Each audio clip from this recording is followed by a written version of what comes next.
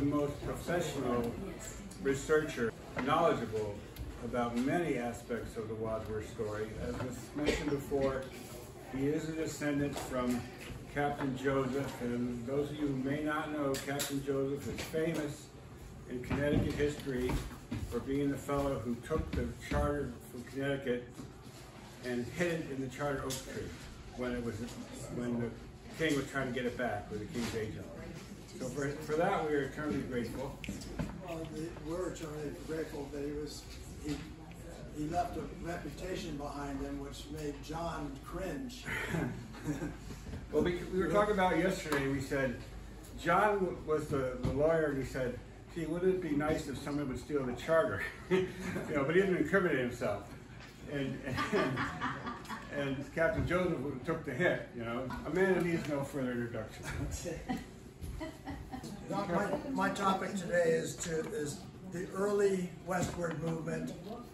The early westward movement of Connecticut. Adrian already explained, I think, the key driver, which is the families. Look at the size of those families and how quickly they expanded, and each one needed a farm, and each one needed some land to feed their children, and then they had more children. So by 1740, 1750, Connecticut was in crisis. There was no more land left, and the problem was increased because all the rich British London types or the New Yorkers were coming up to Geneseo. The city types. They had inflated money, and they were third and fourth sons of barons and so forth. So suddenly the tiers of the Hartford society were getting aristocratic and oligarchic, and they bought up large tracts of land. So whatever was left over was bought up. So the small farmers with their large families had nowhere to go, and it was a real crisis by 1740, as his genealogical chart showed. So Jane, can you go to the next? So this is James's house in Durham. He was the first guy. He had to get out of Farmington. There was no more land there for him, so he moved on to Durham. And he was a proprietor of Durham. Next, Jane. So that was 1740. We'll come back to this. Go to the next one. Wow, all this verbiage. I'm going to do this in 3 phases, okay? Before the Revolution, during the Revolution, and after the Revolution. And I'm going to just trace Elijah Wadsworth's path. He was born in 1747, and he was born into this crisis, born just between wars, just before the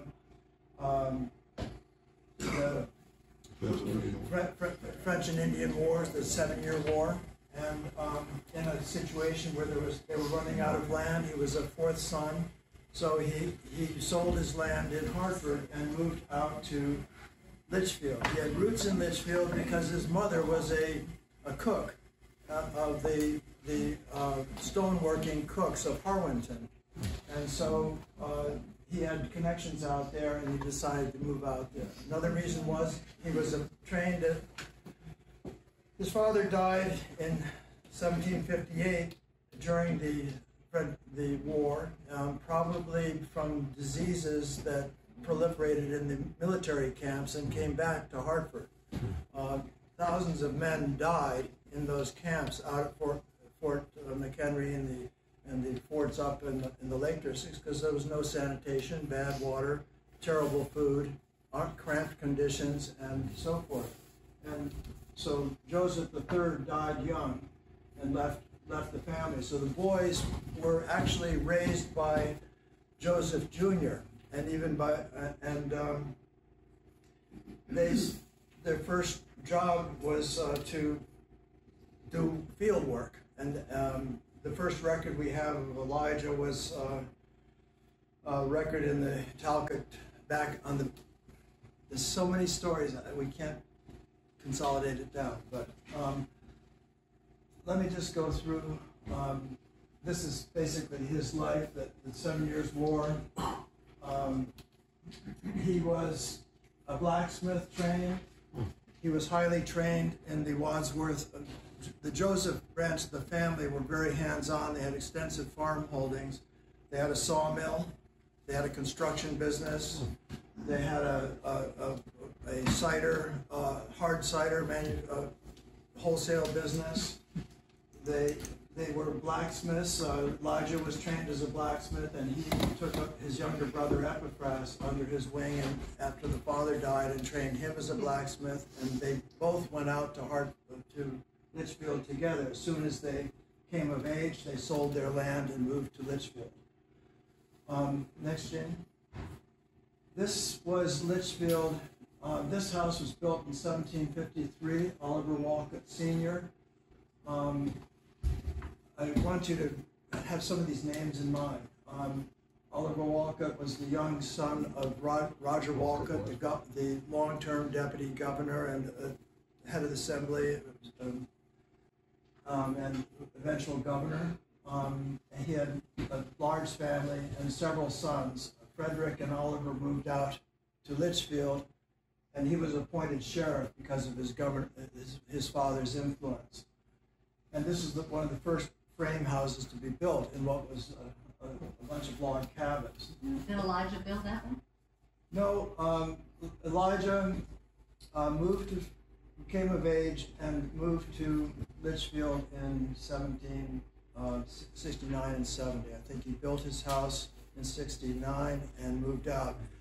He could get there in a day's horse ride, so the family had there were Wadsworth holdings out near Bantam that came out of, and the Farmington Wadsworths had holdings out in Litchfield County, and so did the Hartford proprietors had holdings out there too. Also, there were connections to John Marsh, the sort of surveyor and founding proprietor. Wadsworths were intermarried with the Marsh family, the Cook family, and these early Litchfield families. So you'll see these names again. That's the only reason I put this picture here. This is the only frame house at the time. Next, Jane. This is the Elisha Sheldon Senior Tavern, built in 1760. So just before Elijah comes, these two senior figures. This was a tavern. This was the one place where people congregated from all around Litchfield County, and it was important because Elijah Sheldon was in the upper house of the chamber, advising the governor. I'm just trying to give a glimpse of what was there before Elijah came. The thing about Oliver Walcott and Sheldon was that both men were leaders in the Connecticut government during the Revolution. But before the government, the reason why they got there is because they were appointed by the Assembly to open up and negotiate treaties with the Indians in the western lands of the western half of Litchfield County was state property. So they negotiated the townships, they surveyed the townships, and they opened up negotiations with the land for Canaan, Kent, and Salisbury at the end of their. So they were the government people on the scene who were responsible for. They were the law in the town, and they were the ones that were sent to negotiate with the New York delegates to settle the boundary between western part of Connecticut and the western part of New York. It was a big deal because they were running out of land. So go on to the next place. So this is Litchfield. This is a later church built later, but they were all members of the First Congregational Society. Next. This is the first house that Elijah built, and it's now torn down. It's being stored in a barn somewhere. Oh. But this became he sold the house. Is it Harriet Beecher Snow? Yeah.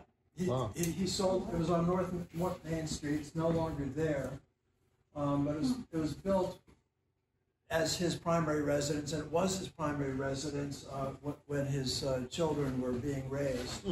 And he sold it to Supreme Court Judge Adams in 1790, and Adams sold it to Lyman Beecher, and this is where the house where Harriet Beecher Stowe was born. Cool. I have a theory from circumstantial evidence that because he was a trained frame construction builder in the on a very high level in New York with the Wadsworth sawmill and construction operation going there, which was building Hartford, that he participated in building this house for Frederick Walcott. This house was eventually became the house of Lynn Lord. Lynn Lord was the person who replaced Oliver Walcott. So it's a very tight circle of people. I'm building this through association connections between Elijah and Oliver and the Walcotts. Ephraim Kirby was Elijah's best friend during the war, and I think that Elijah and he were in combat east of Philadelphia, near against the Delaware River. They were fighting there, and he was Kirby was chopped up in the battlefield in the fight and was left with 7 cuts across his head. But he was rescued by his friends later, and I think Elijah was one. They became best friends. He was a judge. He was a lawyer. He wrote the first official court documents and court records in the United States after the war, working with Tappan Reed, with Gould and the people at the Tappan Reed Law School in Litchfield. And he was a master mason and formed the Masonic Society of Connecticut, and converted Elijah to Masonry, you could say, or initiated him while he was at war. And there's a long history of friendship, and there's a good correspondence between them after the war. So I have a feeling that they bonded in that early year, and that he helped build Kirby's house, which explains why they both joined, what relationship they had when they both joined the Sheldon's Light Horse. Sheldon was the father of Colonel Sheldon of the Light Horse Unit, the 5th Regiment, and then the 2nd Dragoons, which became the 2nd Dragoons in the Continental Service, and those were the troops that Elijah and Kirby served together for the first 3 years of the war. Next. Another house that's important to him was owned by Benjamin Talmadge, who was Elijah's commander throughout the war. They worked extremely closely together as a subordinate, fighting the fight in Westchester.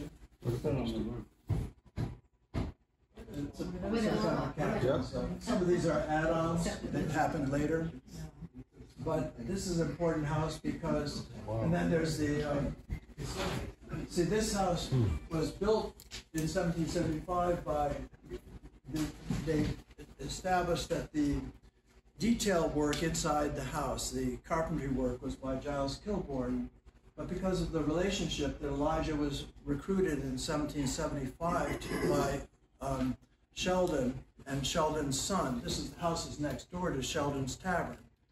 And because of the timing of the house built just before the war, and the fact that his commanding officer bought it after the war, there's a lot of circumstance that suggests that this is what Litchfield, as Adrian was saying, about Maine. Wow. This is Litchfield with no trees. This is Litchfield in the 1860s, all agricultural. So it's a whole different view of the town. Amazing. And this is the downtown, and I think this is pretty much what it looked like by the time the westward land interest was ongoing. Before the war, the first Ohio company was formed in 1768, and it was Ben Franklin and his brother William, who was governor of New Jersey, were proprietors in this. Huh. And I never knew this until recently, and it was a compact guided by Sir William Johnson, who was granted by the Crown the ownership of all of Western New York and all the Iroquois lands, and he was by the Crown.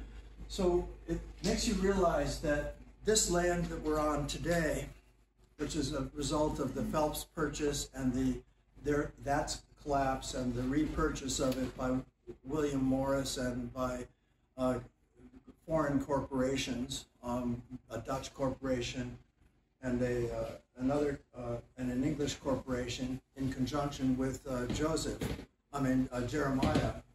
So this land that was purchased by them had was already owned wholesale. So you had the Indians out here that everyone was concerned about, but actually the land was owned by Sir William Johnson, and they created this combined company called the Ohio Company, which owned 2 million acres of Ohio and divided it up between them. So there was an inhibiting. The population in Connecticut that needed land was inhibited not only by the fact that they had a British-dominated ocean on one side of them and a British-dominated wilderness filled with British-allied Indians on the other who wanted to scalp them. That was not the problem. The problem was Sir William Johnson. He already owned it, so the people in Connecticut couldn't move there.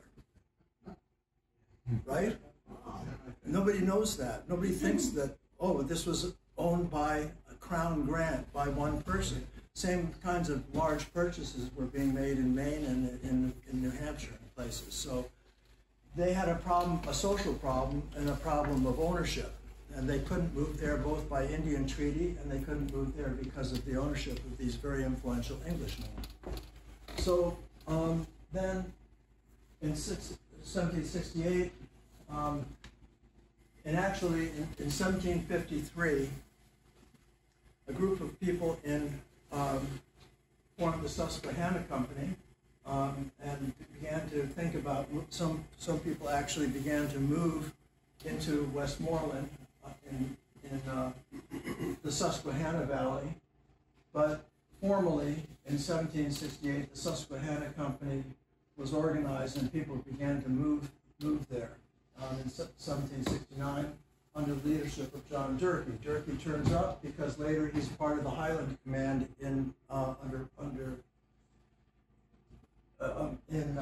with all the other Connecticut regiments stationed in New York with Elijah. In 1769, Elijah sold his holdings in Hartford and moved there in 1770.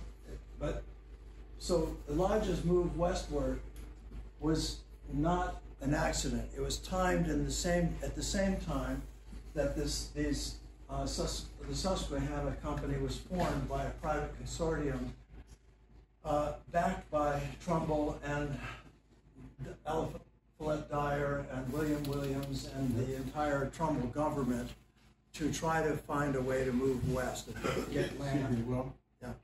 I think maybe you need to explain what Westmoreland is. And was that involved with any claims that Connecticut had to northern Pennsylvania? This is Westmoreland. This is Susquehanna River coming down. And this was the first layout of townships by Connecticut people in the Susquehanna Company. It was a corporation formed by people in the eastern part of Connecticut, is what the history books tell you. But if you look into the history, it's not what they tell you. This was in 1754, and the first page of a two-page list of people who joined the Susquehanna Company from Litchfield. And who's at the top of the list? Oliver Walcott, Esquire, senior owner of that first house. Elisha Sheldon, also the owner of the tavern. His son was the colonel of the light horse unit for Litchfield. Elijah was a captain under him.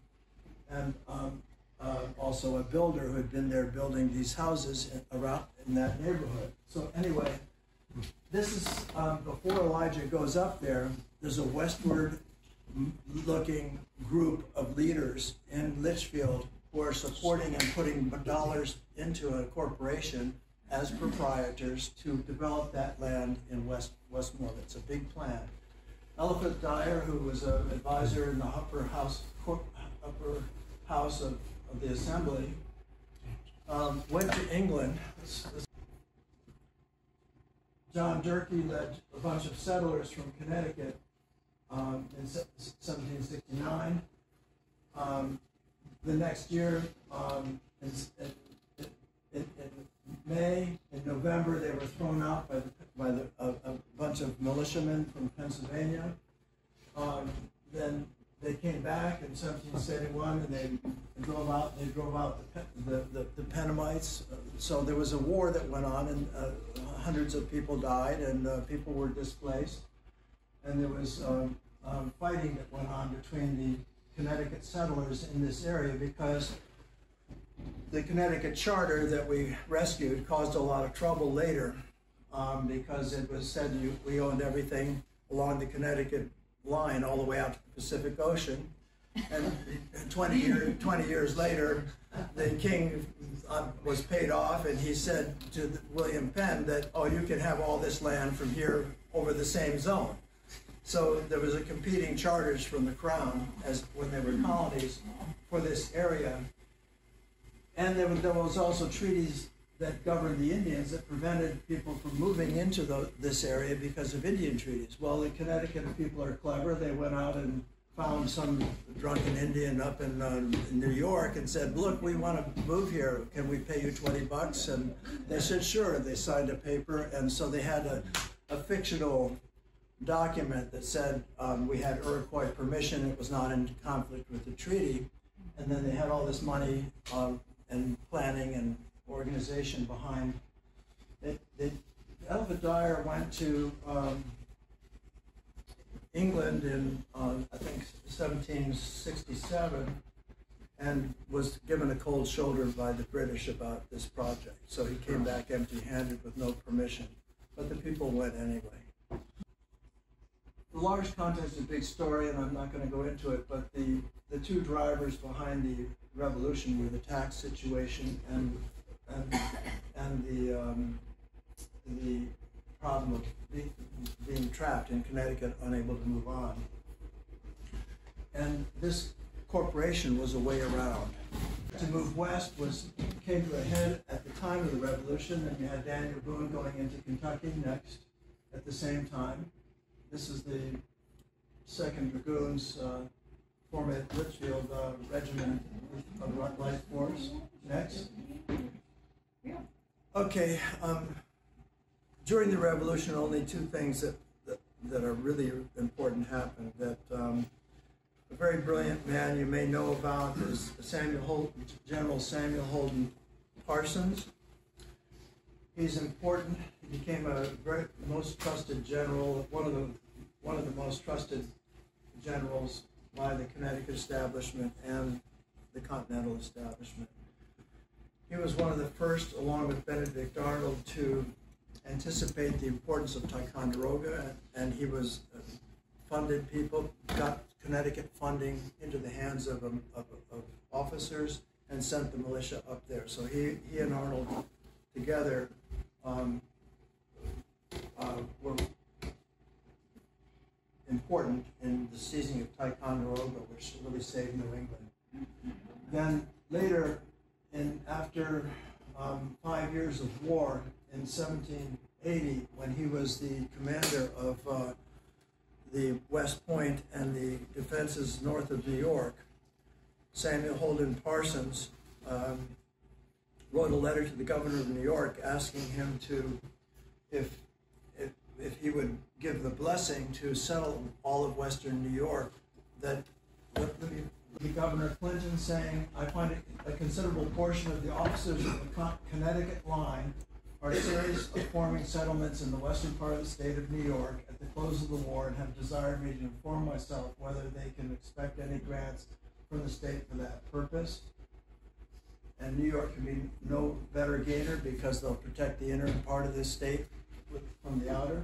And I believe we shall procure a great proportion, if not the greatest part of our soldiers, to become settlers.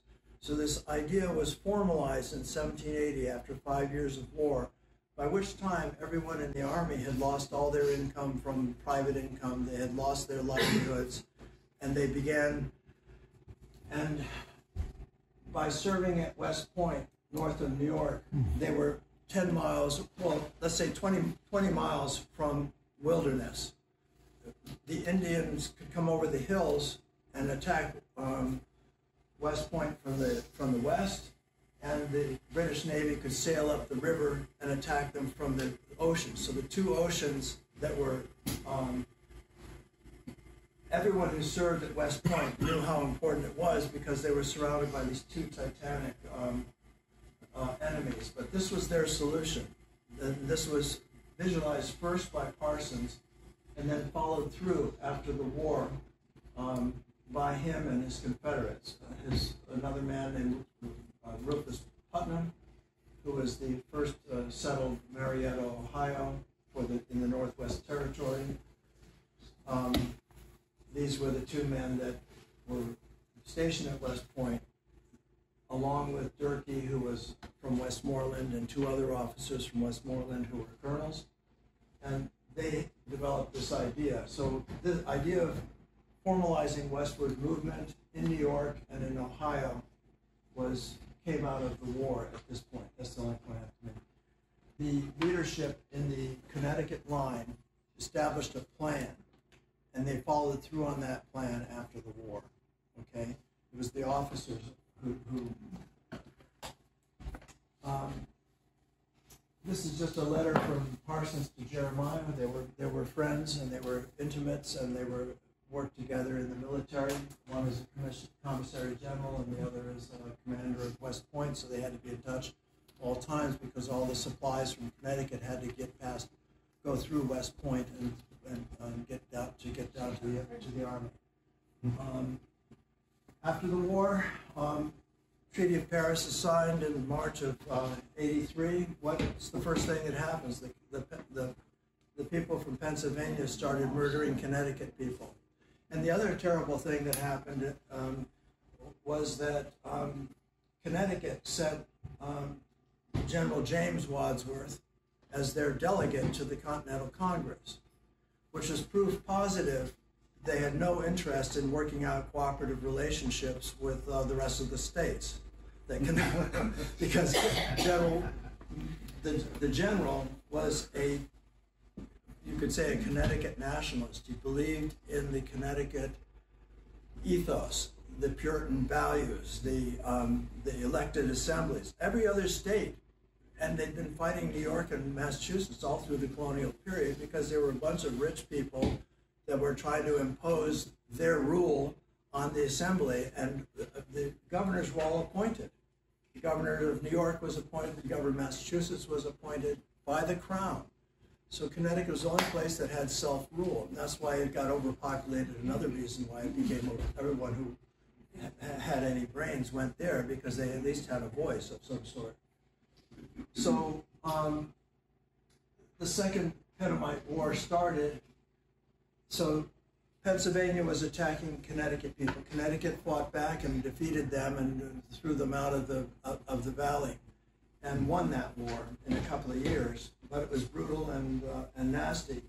Then Shays' Rebellion, the soldiers who had come back home had no money and no pay and no pension and no life, and they rebelled, and they decided to take an armory and take matters in their own hands and get rid of the Continental Congress. They were put down by the officers, and then the Indians in Ohio started attacking settlements in Ohio and started attacking in Pennsylvania.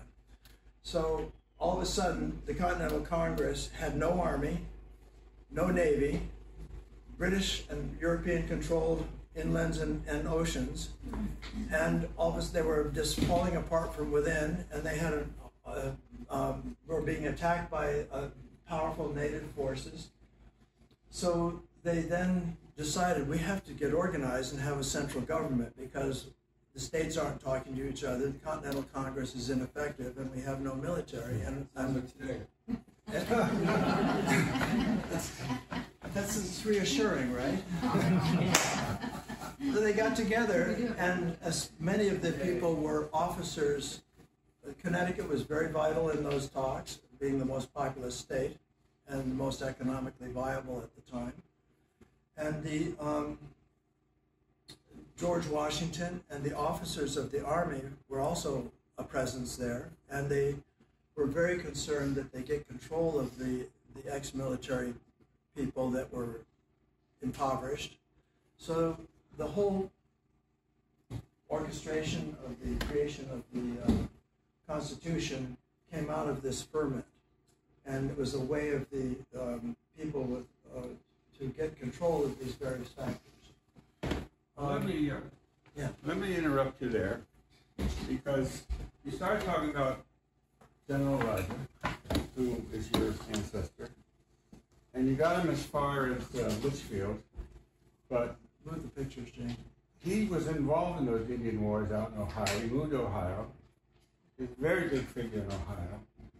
They named Wadsworth, Ohio after him. See, this is the problem with too much context. Yeah, but so this is the first question, and then we'll open it up for more questions. Can you tell us a little bit about his career in Ohio? Let's kind of jump ahead to that. Okay. Elijah was a tremendous, had a lot of energy and was an entrepreneur.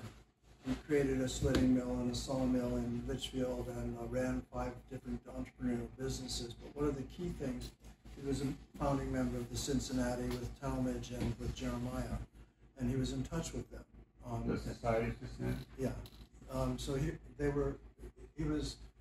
he and all the officers in the Sheldon's Light Horse, and they were all concerned with westward movement. They had invested in the Pennsylvania lands before the war, and after the war, he was an initial investor in the Ohio Company, which was a company that bought a couple of million acres in southern Ohio along the Ohio River. And he owned land as a proprietor in Marietta, Ohio from the get-go, and was a first-level investor there. Then he was, at the same time, he created a company, Wadsworth and Bryant, and was an investor for Litchfield people in Westmoreland. And in 84 and 85, Jeremiah and it's very important to know that Jeremiah Wadsworth and General James Wadsworth both, when they were in Congress in 84 through 87, were primary important members on the committees having to do with the westward expansion. They were the ones that dealt with the Indian treaties and the western lands. So this would have been James Wadsworth of Durham, the grandfather of William and James that came out here. No, this would have been General James Wadsworth. The uncle. The uncle. The granduncle. He had no children. Yeah, the granduncle. Right, so General James and Jeremiah and were on the committees of Congress that established the treaties with the Indians and were behind Parsons. They sent General Parsons out to Ohio to treat with the Shawnees, and he forced them into a treaty where they gave the lands that were for the Ohio Company, allowed settlers to settle on those lands. So the treaties were formed, the companies were formed, and the state gave approval in the Land Act of 1787. And that was the Western Reserve. So that was not even the Western Reserve. That was Southern Ohio. Okay. Elijah was involved in that. He was involved in Westmoreland. And then when he was an initial, go on next, the ordinance for the Northwest Territories was formed. Keep going. This in Marietta. It was General Rufus Putnam and Parsons who were behind this Ohio Company. They formed the Ohio Company to settle those lands. And then Jeremiah recommended that Parsons and James recommended that Parsons represent, was made the head judge for the entire Northwest Territory, the Supreme Court judge. And he moved out there to make his, and he was the first purchaser of Western lands from the state of, from the Ohio Company, and he purchased the salt tract up in Ohio that William also invested in. Are you talking about Elijah now? I'm getting to him. Anyway, there's a whole history of the unfolding surveys, the ordinances in these 84 and 85, I mean in 1784, just after the war, the 2 years after the war, these ordinance acts had to be created to divide the land. But these these were orchestrated by the officers, and by Parsons, by Putnam, by the officers of the Connecticut line, creating these and pushing these land plan in the Congress. John Noyes Wadsworth was so when finally what happened in 1786 was that the Supreme Court said that the lands in Westmoreland belonged to Pennsylvania, so in compensation, the Congress passed the laws that allowed the reserve of Western land in Connecticut, in Ohio.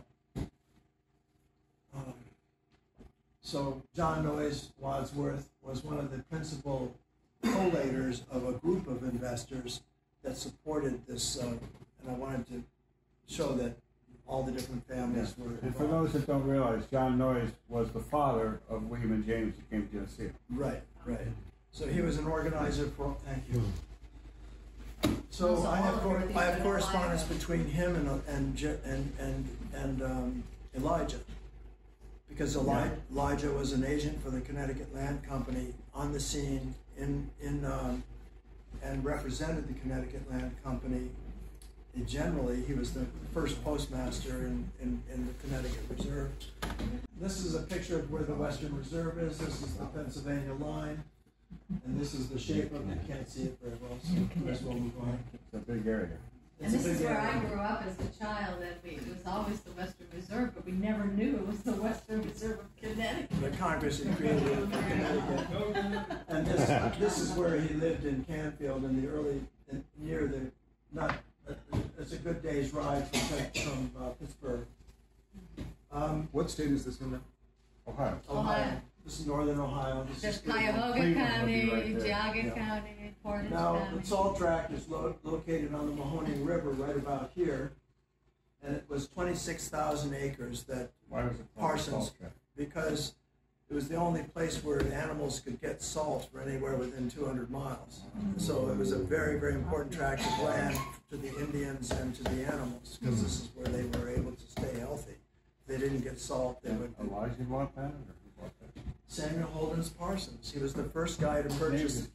That's what I'm saying. Is he related I'm to that? repeating the name again and again because he was it was the officers in the Connecticut line that drove the entire Western movement and the creation of the Northwest Territory, the creation of land in Ohio with the Ohio Company, the settlement of those lands, and they did it as a military operation. They moved from a native culture and wilderness in 2-3 decades to a place with hot and cold running water and showers and a university. Now, I was reading somewhat on this subject, and it was claimed that when the Civil War came along, that this area of Ohio, which you just changed the play, in the Western Reserve, was the most patriotic, the most anti-slavery area in the entire country.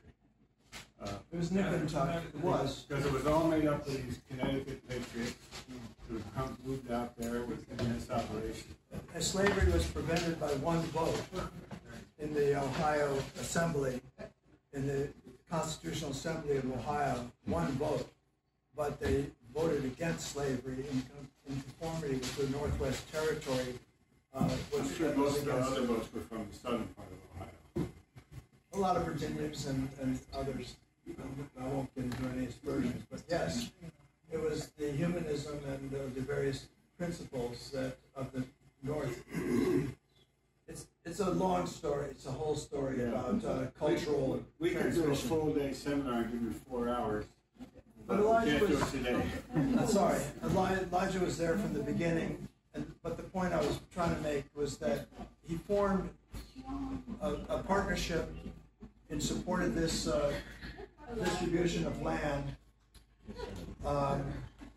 with Oliver Walcott and with Benjamin Talmadge. They bought tracts of land together, the three of them.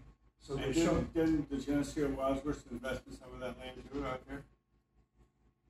I thought the general. Yeah, that was later. But they have tremendous investments out there, but further west. Got a question? Yeah. It might have been mentioned before, but who are they purchasing these land grants from? Good question. Well, it was British owned. It was British land, and the British had treaties with the Native Americans there, and they kept most of the settlers out to preserve those treaties, and also their own personal ownership of all the land. So after the part of the Treaty of Paris was that the English ceded all the Northwest Territory to the United States, to the United Colonies. And now they were the United States. So it was owned by everybody and by the states.